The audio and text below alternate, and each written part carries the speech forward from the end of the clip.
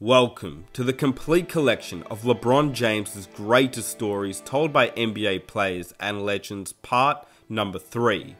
This is a 3-part series, so if you have missed the first 2 episodes of this series, there is a playlist link in the description box down below that not only has this 3-part series, but also all the other players within the entire series. Without further ado, these episodes take me a long time to edit and produce, so if you could quickly hit that like button before the video begins, that would be incredible. Subscribe if you are new and you enjoy NBA content, and hit that notification button so you stay notified when a new episode drops. I won't keep you waiting. Welcome to the complete collection of LeBron James's greatest stories told by NBA players and legends, part 3. LeBron James is by far our best player in this league. I don't think there's really anyone next to him. I think he's there, then you go down the list. You know, Bron is, my GOAT. Is he? Oh, let's talk about that. The numbers don't lie. He's right there. He's probably ahead of Jordan. I get asked all the time about, MJ, LeBron, and it's such a difficult question to ask. All I know is they're the two best players that I've ever witnessed. You put Magic and Scottie and Penny Hardaway. No, you have to put Jordan and Magic together. And Penny Hardaway. And then you get LeBron. And that's every day, that you're totally focused on this. And he's gone past that 8 straight times. It's ridiculous.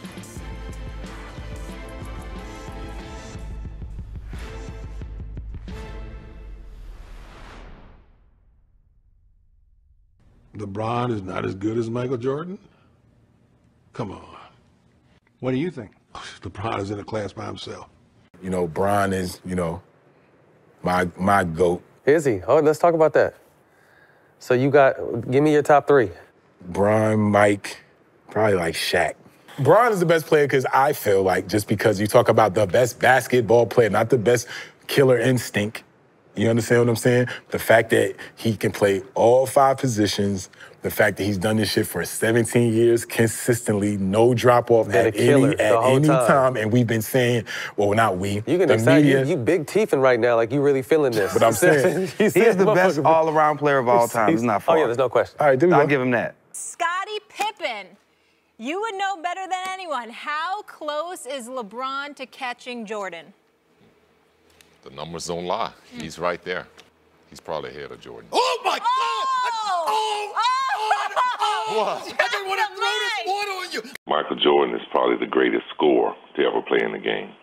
But I may go as far as to say LeBron James may be the greatest player to ever play the game, because he's so potent offensively that not only can he score at will, but he keeps everybody involved. And you have to be on your P's and Q's on defense, because no guy on the basketball court is not a threat to score when LeBron James is out there. I saw there was this big debate on Twitter about Kobe versus LeBron, who was a better, technical player. Better skilled player. Skilled player. LeBron better skilled, but Kobe's a better player to me. I think Kobe better skilled, and I think LeBron a better player. Really? Just overall, yeah. Just because LeBron, just his ability, right, to play with anybody and make anybody better. I think LeBron is a better skilled player because he could do more. He a better passer than Kobe. He a better rebounder. I mean, he's ambidextrous. He could use either hand. True. He jumped just as high as Kobe, and his footwork. His footwork. I think Kobe you'll never see, but the thing is, think about this. We seen Kobe before, or we seen Jordan, who Kobe emulated. Yep. We haven't seen a never player seen like a LeBron. No, for Magic sure. Johnson. You know what I'm saying? Nah. As great as I think Kobe Bryant is, I never said he's not as good as Michael Jordan. Man, this guy, LeBron James, you think he could be better than Michael? I do think he. I thought throw this water on you right now. No, listen. I'm gonna electrocute you twice tonight. Kenny, listen. I always look at guys from my era. Like, I thought I would never compare somebody to Michael Jordan, but this guy LeBron James, from a basketball, he does everything well. There's always been a player who you can compare somebody to. LeBron James is the first player that I've never seen another player that I can compare to. You know, there's always been 6, 8 guys who were super talented, who were terrific players, but they all weighed like 220, 30 pounds. I don't think we've ever had a guy, you know, who, you know, Tracy, Scottie Pippen, who are all guys 6'7", 6'8", great defenders, great scorers, very athletic. But LeBron outweighed those guys by 30 pounds. And we talk about it all the time, like, whoa, man, this is a freak of nature. Like, he does everything well. What didn't Michael do well? Michael did everything well. LeBron James just bigger, stronger, faster. That's the only difference. But Michael Jordan always said, Michael Jordan had the perfect body, 6'6", 225. Can I run, I'll jump, tough, everything? I said, this other guy's 6'8", 260. I mean, we've never had a guy, like you mentioned Scottie. Scottie could guard a point guard, but Scottie was 6'7", 220. This other guy is 6'8", 260. He guards power forward. He plays power forward. I mean, this guy has the most unique body set. It's kind of like Magic playing the point. You're like, wow, this is a 6'9" point guard. Magic, you don't think Magic? Like, Nah, I mean, Magic wasn't this athletic freak. Magic wasn't doing it like that. You know, he wasn't this Jumpers, athletic freak. It's at LeBron, the whole package. Like, Scottie Pippen? Hell no. If you I mean, if you put them together, you put Magic and you gotta Scottie put Jordan, and Penny Hardaway. No, you have to put Jordan and Magic together, and Penny then Hardaway. you get LeBron. You know what I'm saying? We play in Miami. I'm like, yeah, I had a thing.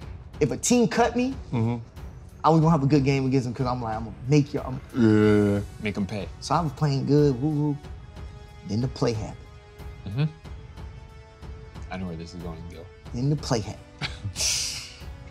So Rip Hamilton, I'm like, Rip, back screen coming. Like, get through, back screen. Like, because, you know, Tibbs, we're a defensive team, so we know somebody, you got to fall back. So I'm like, back screen coming, back screen coming. So he don't move, he stops. So, okay, of course, I got a bag buck, take away, you know, that. So we boom. I'm like this, I'm backing up, you know, guard you, man, like I'm doing this. So I'm like this. They throw the ball up. I was like, right? Like, who is that for? Yeah, right, you know what I'm saying? Like, so he, you know, comes over. I didn't know he jumped over me at the time. He dunked it. Boom! Well, good little brush screen by Mario Chalmers. Picks off Hamilton, and he goes right over Lucas. I didn't even see that on the play originally. They go crazy, like, oh, man, I'm like, you know what I'm saying? He said, I didn't know he jumped over me. I didn't know, so my whole thing was like, oh shit, he dunked on me. Let me go get a bucket real quick. So I'm like, take the ball out. So I'm rushing down court. Tibbs called timeout. Oof. So you gotta sit there. That's the worst. So now, they like, oh, like just going crazy. You know that Miami, you know how Miami feels. Oh, everybody got white on in there. Look like you had a. So we on the bench and like, I'm like this. I'm looking at, you know, the circle thing. And like Joe Kim and Taj, we all like it's just quiet. Like you know the coaches huddle up in the middle before they come give you the game plan, right? So we all, I'm like, oh, like this, and Joe and like Taj gave me this thing like. Like, yeah, that happened right there. So I get back to phone. I turn both my phones. I had 2 phones at the time. I turned both them off. I'm like, I ain't want it from nobody. Jason Terry, good defense. Wade from behind takes it away. Chalmers, pull, James! Whoa! What do you remember about that play? What do you remember about that moment? I want to say it's one of the lowest moments in my career, but at the same time, I mean, I'll forever go down in history. Like, you got dunked on by the king. Every camp, every clinic around America, I go and talk to kids. They don't ask like, man, how did it feel to play 19 years? How did it feel to play with Dirk or win a championship? Yeah. What question they ask? How did it feel for LeBron to dunk on you like that? All right, come on, man, get out of here.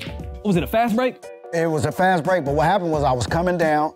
I turn the ball over. Okay. So it's just instinct for me when you turn it over, I got to get it back. So I'm chasing it. I mean, I might have chased their whole team and the coach, trying to get the ball back. I got Chalmers coming at me, and then LeBron's coming down the middle. Took my eye off LeBron for 1 second, chased Chalmers, turned back around, and he was already in the air, like in slow motion. And what made me jump is what I'm trying to figure out. Like, there's no like, even if you did jump, you're not gonna touch that, man. You ain't touching that. Oh.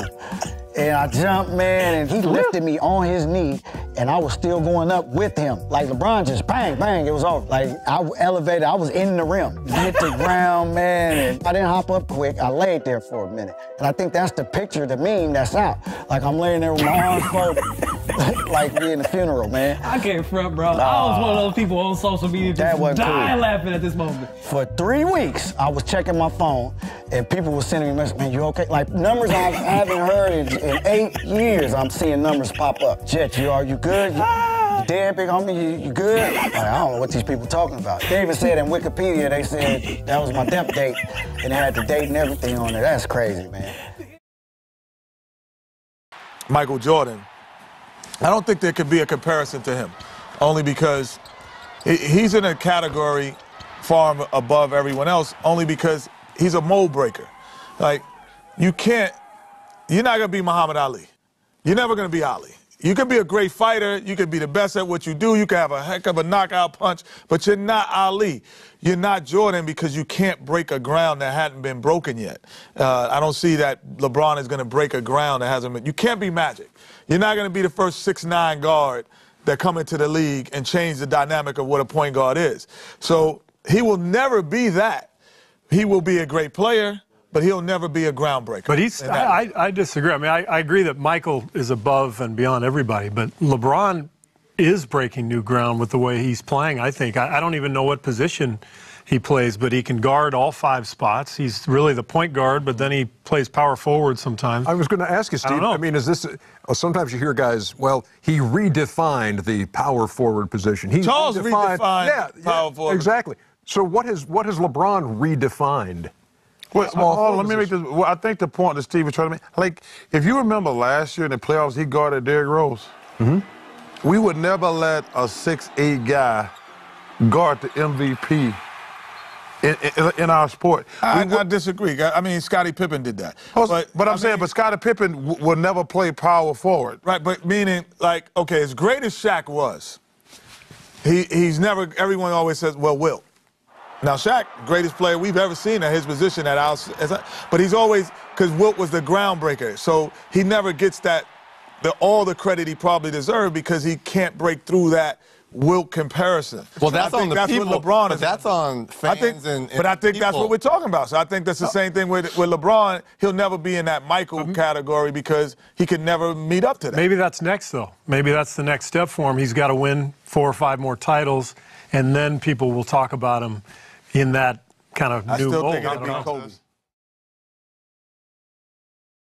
Kobe. He's added the three-point threat. You know, when we came here 3 years ago in the first meeting, we weren't fearful of his shot. We were fearful of his power and his penetration and his passing.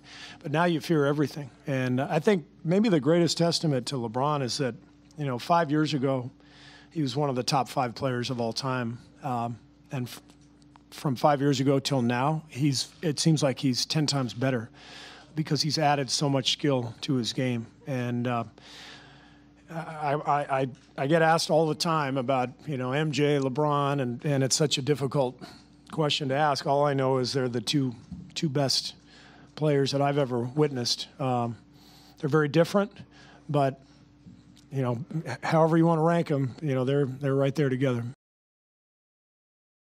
I'm shocked at LeBron that he's been able to do it for this long. Consistency, yeah. Yeah, I mean, and we talking about him going to potentially his 7th NBA final. Yeah. And, he's dominated this era of basketball that he's played in. And, to be able to do it consistently at this level in these many places, Cleveland, Miami, back to Cleveland, he's been the guy, which is you know, head-wise, I mean, had to figure it out. He's got to be a basketball savant, genius, just totally on another different level that, you know, arguably we haven't seen in this league. Shout to LB and your greatness, bro. You out here doing it every year. You've been consistent. He's never hurt. You never hear anything in the news about him. He's a great humanitarian. So on and so on with the ETC when it comes to LB. You know what I'm saying? LB starting schools. He's going 25 in the fourth against the Pistons. What else you gonna do, bro? He's unbelievable, and I think we've played now till May 25th and May 27th the last 2 years, and we started on September 25th, and that's every day, like every day, that you're totally focused on this, and he's gone past that 8 straight times. It's ridiculous. And does it at this level and with the pressure, with the scrutiny, doesn't matter. It's just unbelievable. Our goal going into the series was to make him exert as much energy as humanly possible, and try to be as good as we can on everybody else who are good players. And for the most part, I thought we were pretty good at that. And multiple games now in TD Garden, held him under 100. 3 games in the 80s, but he still scored 35. It's a joke. The easy cut. James for 3. That's good. Put Aaron Baines in the pick and roll, and that's exactly what they do. Try another 3 and nails it. Clarkson out there right now with him. James drives on Horford, gets inside and lays it in off the glass. Deflected, picked up by James, turns, shoots, and hits. Drives, continues, off balance, banks it home. Here comes James in the open floor. James, grab from behind, count it, goaltend and 1. Mama, there goes that man. Would LeBron get the super status of the NBA if he came into the league in the 90s? I think he's an athletic Oscar Robertson. If you look at that 60s era, 70s era, whatever that was. But 3 inches bigger. And 3 inches bigger. Mm-hmm. If you look in the 80s era, he's an athletic Magic Johnson. And then in this era, he's himself. But you add the athleticism that the other guys that had the comparable skill sets had. Can we go to the next question? Seriously. Yeah. It's LeBron James. Yeah. He's one of the top, 5, 10 players of all time. Who's the player that's playing in the NBA today, Elgin Baylor, that could have held his own in the league while you were playing and with the rules that you were playing on? Oh, there's no doubt about it. LeBron James. I mean, he's like a freak of nature. I mean, this guy, man, he's built like Hercules. I mean, he's 6'8", and I think he weighs like 275 or 280. I mean, he should be out there playing football too. But, I mean, he is one heck of an athlete. As far as playing basketball, you've got to enjoy this guy. If you're a basketball fan, you got to sit back and go, wow, how did he do that? Or I always say, boy, I wish I had his speed. Yeah. But some of the stuff that kid does out there, he's by far, Kobe was always my favorite since I got out. I don't like that, by the way. But LeBron James is by far our best player in this league. I don't think there's really anyone next to him. I think he's there, then you go down the list. Being a small forward, understand what type of player he is. Like Charles said, he's a player 6'8", 260, 270 with unbelievable speed and athleticism. You can't. Where have you ever seen? He actually could have been better in our era. And I tell you something. If he ever really learns how to play on the post and adapt that as part of his game, you think he's unstoppable now? He might have played better. Outlaw. He might have played on the 24. Falling away. Got it. Start looking to go now. Trying to get it in the fridge. LeBron, tough shot. Nothing too tough for the King tonight. LeBron, baseline jump shot. Devin, another opportunity. LeBron, tough shot. He's 2 of 3, 5 points, consecutive wins. And this is something they want to hang their head on. Oh, my goodness. Minute 20 to play here in the quarter. LeBron turns, confronts 2 players. You just said in our era, with better players and guys better players, and I think you've been posting up more. Yeah. And also because the way we fouled in the 90s, he'd have developed the jump shot even quicker. All right, unanimous yes to that. And Steve Kerr getting testy. And we'll be back with a little bit more on Open Court on NBA TV. Only they come up with a question. Right after this. LeBron would have been horrible in the 80s. He would have sucked in the 70s. He would have been brutal in the 70s. Might not even made the team. It might have been like Darren Walker said Tracy was only going to play for 3 years. Darren Walker would have cut him. Matt made a really good point, Sean. Do you think that LeBron James is still the best player in the league at 36? He's always been the best player. He's probably been the best player in the league since his 3rd or 4th year in the league. It seems to me that, you know, the media, they like to outsmart themselves and try to figure out a different MVP every year. Oh, we like this guy. This guy's had a better year, blah, blah, blah. That to me is kind of like the Michael Jordan effect, if you will, where you know who the best player in the league is, but you want to prove that you're smarter than everybody else by electing somebody else as MVP. LeBron James has been the MVP basically every year he's been in the league. I know that we like to compare other players to him and say, this guy is good. No one in this league right now has done what he's done, taking 3 different teams to the finals. And some of those teams, that Cleveland team that he won with, they had no business winning the NBA Finals if it wasn't for him. So, to me, he's still the undisputed king. Yeah, and you think about King James, he's played basketball so long that he actually played when Matt Bonner was playing. So, Matt, do you have any special stories going up against LeBron in your years? Oh, a ton. But one that particularly sticks out in my mind was one time I was the lone person back on defense, and he was coming at me like a freight train. So I'm like, all right, I'm just going to wrap him up and make him earn it at the free throw line. And right there, you see how strong and powerful he is. He went right through my arms and somehow finished that basket. And I remember looking at Coach Pop after he hit it, and Coach Pop just looked at me and shrugged his shoulders like, hey. He's LeBron James. That's what makes him difficult to guard. Anybody else? That's LeBron James. What do you want from me? If you could have picked any current player right now to play with for an entire season, who would you have picked? Probably Kobe, because the fact that he's, well, of course he wouldn't have been shooting as much as he does now. Yeah, but, you would have had to talk with him. His desire to win, his dedication in the offseason to get better, and he's just tough. He's just a tough cat. But if you want to have fun like I did with Bill Walton, you play with LeBron. Really? It'd been probably more fun to play with LeBron. But if you want to win and win and win, it's Kobe. If he wants to win, he'd like to play with Kobe. If he wants to have fun, he'd like to play with you. Everyone interprets. How did you interpret? Well, I mean, it's simple. Kobe has 5 rings and I have none. So it's easy to say that. You know, if I got 5 rings and Kobe has none, then it'd probably be the other way around. So, you know, I'm an easy target. Let's say that. Okay. If someone wants to get a point across, you just throw LeBron's name in there. You could be watching cartoons with your kids and you don't like it, you say blame it on LeBron. If you go to the grocery store and they don't have the milk that you like, you say it's LeBron's fault. I'm easy targets, and I understand that. I mean, it doesn't get to me at all. Part of this vote, or the thought process, is always what is the good story. When Charles won the MVP, when Karl Malone won an MVP, they were a fresher story than Michael Jordan. I voted for Jordan every year, because I just thought that he is the most valuable player in the league, and he's going to win a championship. And I would vote the same way with LeBron. I always looked at him. He's like Jordan, that he's the most valuable person in the NBA, and he's going to play for a championship. Maybe that's not, fair to do it that way, but I didn't go out of my way to go, boy, I'm kind of bored with voting for the same guy. How about, Greek Freak was a great story last year. He wasn't the same story this year. I thought LeBron was a better story. That didn't mean he was the MVP, but I probably would have leaned that way to vote for LeBron to do what he's doing. And he completely reinvented the roster, made Anthony Davis the focal point, led the league in assists, and he did it in the Western Conference where people said, well, let's see what LeBron would do if he played in the Western Conference. So from a storyline, that was a better story than the Greek Freak.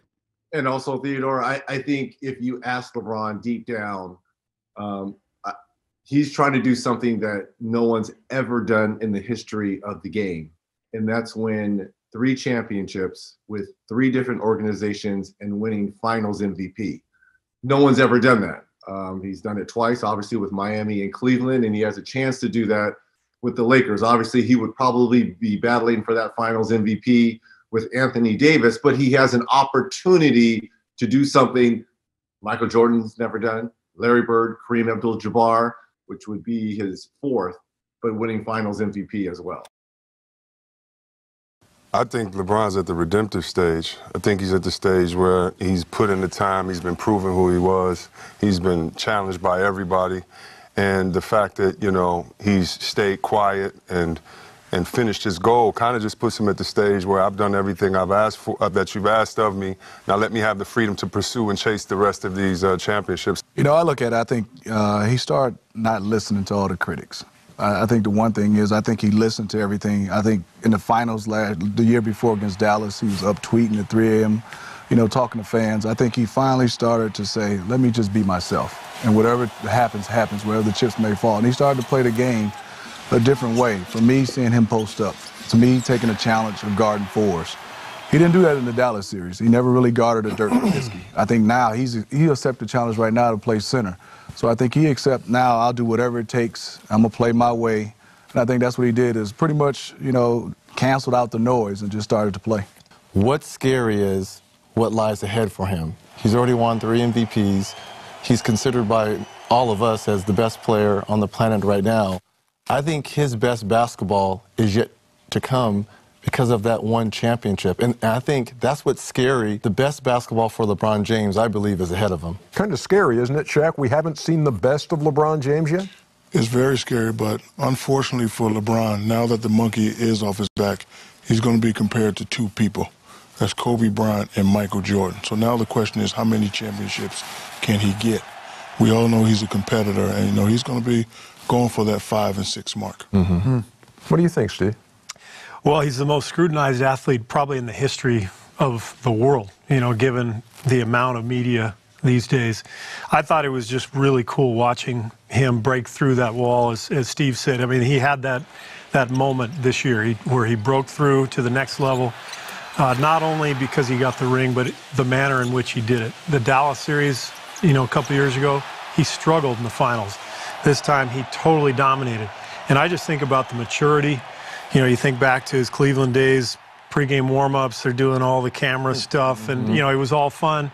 It started not being fun for him for a couple of years there. And then I think he just realized the only way that this is really fun at this level is to win, and he got it done.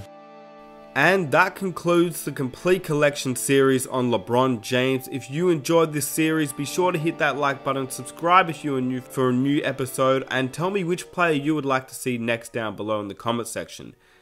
Hit that notification button so you're notified when a new episode releases, and I will catch you guys in the next video. I am out. Peace.